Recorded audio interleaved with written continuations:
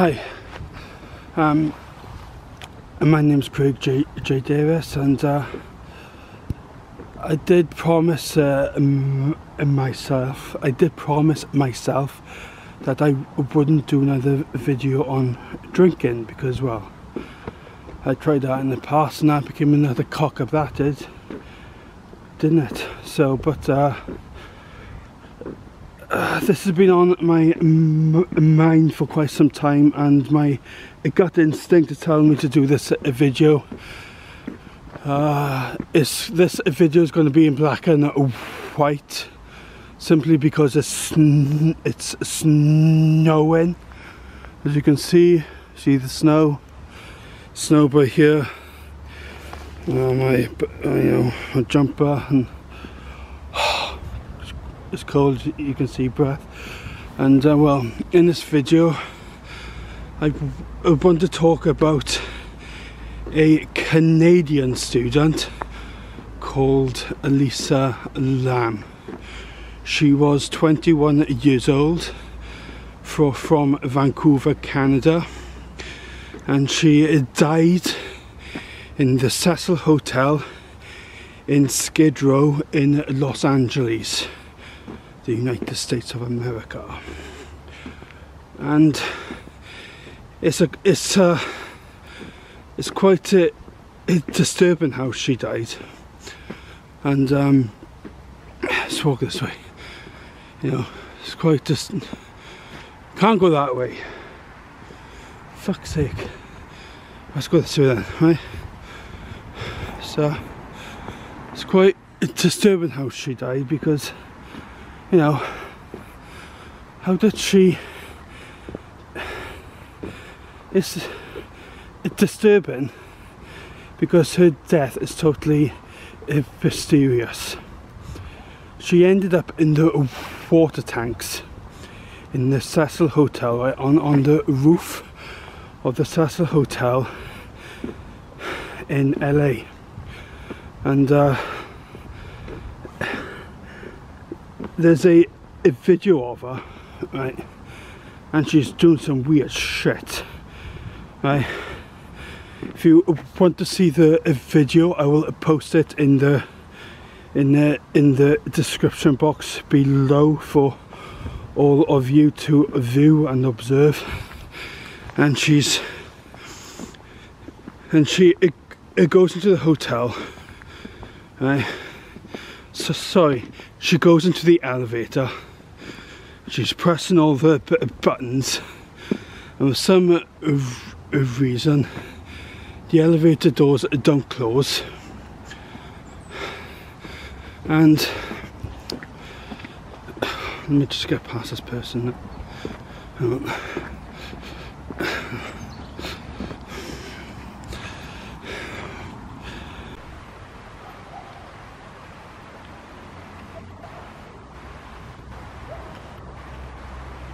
Get focus, you bastard, come on. Sorry about that. I just switched the camera off there a second. She would knock out of my way. So where was I? Yeah, right. Elisa Lam, she goes into the elevator, presses all the buttons. The elevator, it doesn't close. And from what I have seen from observing this footage of her, because I've seen her, well, I've seen her dozens of times now, is that, right, I can't prove by what I'm about to say, but I've analysed the video footage, and from what I can gather, right, this is only a hunch, but from what I can gather, she's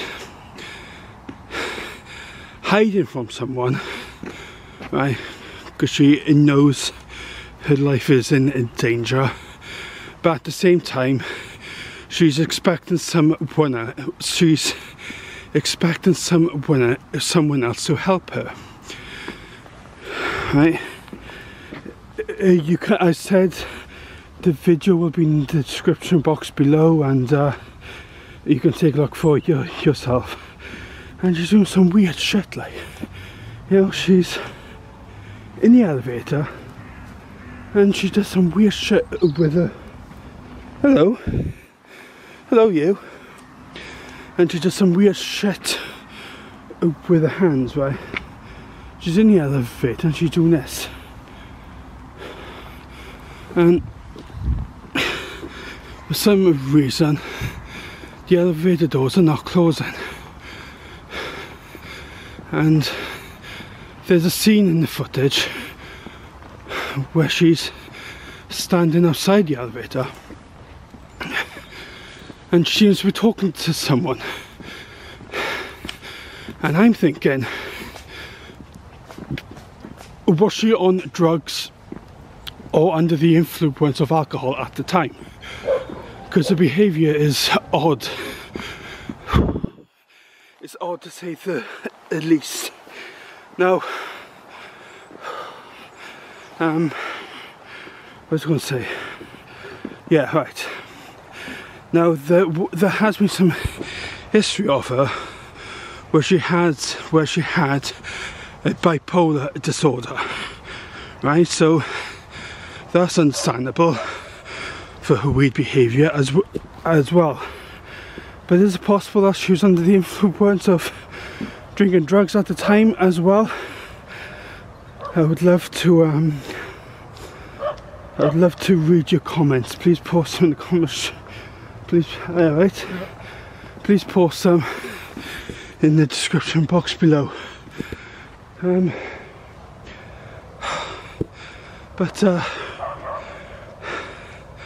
the reason why I've made this video in black and white is because of how it's depressing and how it's disturbing that video is, because how does she end up in the water tanks? You know, and the lid on those water tanks were extremely heavy. Elisa Lam's physique was petite, right? She was small, so no way, right, she had a small figure, so no way would she have had the physical strength to lift the lids off those tanks, right? At least 2 to 3 strong men working together would have had the enough strength to take the lid off that elevator. I mean, off that, you know, off that tank. And the only people who had access to the tanks were the staff, the people who worked in the Cecil Hotel. And I mean, you know, and the police said that it was an accidental death. Well, if that's an accidental death, I'm a Dutchman. There's no way it was that fucking accidental. I mean, I believe that this is a conspiracy and a cover-up. And someone who says, oh, it's an accidental death, please don't insult my intelligence. And please don't insult other people's intelligence, right? These tanks were not only heavy, but they were tall, right? They were quite tall as that thing there, right? But they were 30 feet tall. How is it, you know, fuck me. How is it an accident, you know, to go into the access point, the fire exit doors that only the staff had access to, by the way, climb up the ladder of the water tank, lift off the tank, climb into the tank, and then drown. You know, walking across the road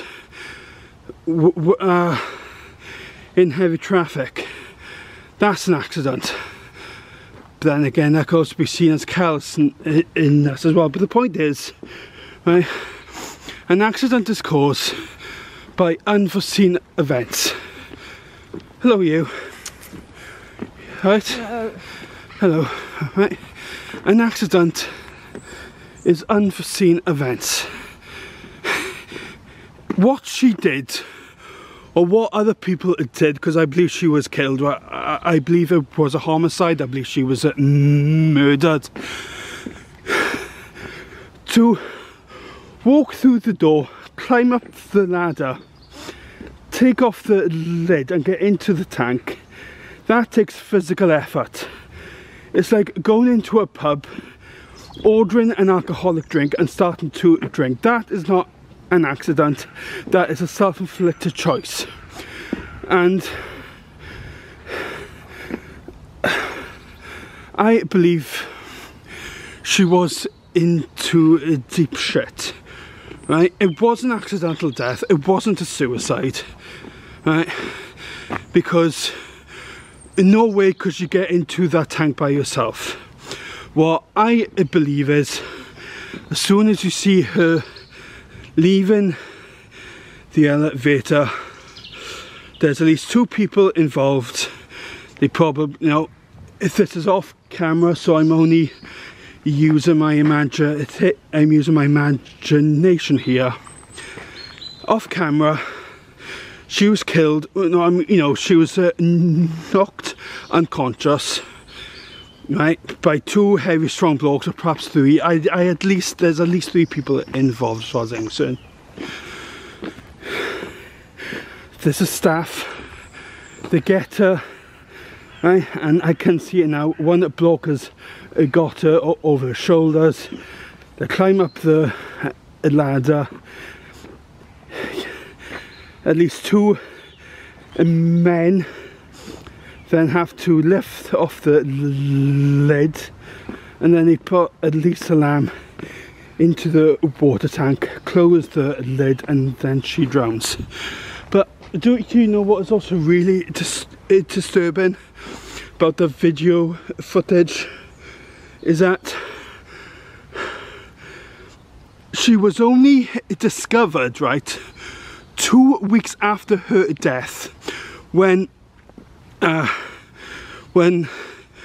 residents who were staying in the hotel were complaining that the water tasted funny and that the water was discoloured, and they complained to the manager or the other staff or whatever, right, and basically the people in charge there, and they investigated it.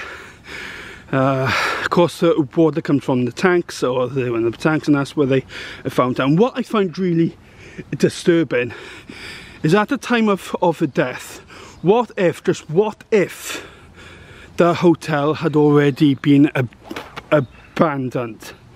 Her corpse would still be there. You know, if that was the case, as I'm doing this video right now, well, in fact, no, in fact, I wouldn't even be doing this video about her, because we wouldn't know about her. I would know about her. I mean, how would we? If the hotel was already abandoned at the time of her death, how would we know of her death? You know, I suppose, but then again, they got her parents, so, you know, they would have been investigating, so perhaps they would have found her anyway. But then how, you know, I mean, where would, you know,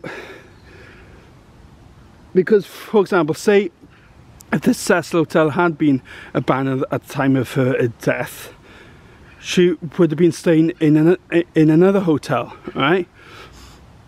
So at the time when she's missing, the parents would have called the authorities, and the authorities would have investigated, and they would have gone to the last place where she was seen alive, which would have been in another hotel, and she still wouldn't be found. You know, in that scenario, she would have been knocked unconscious in that hotel, then dragged to the Cecil Hotel, and then put into the water tanks. You know, and that's just like, yeah, man, it's a fucked up world we live in, isn't it? It really is a messed up world, you know. But see, even when she was, look at the snow, look. Even when she was drinking, it doesn't explain. You know, what I'm trying to say is, even if she did drink to the point where she had a blackout, it doesn't explain how she ended up in the water tanks.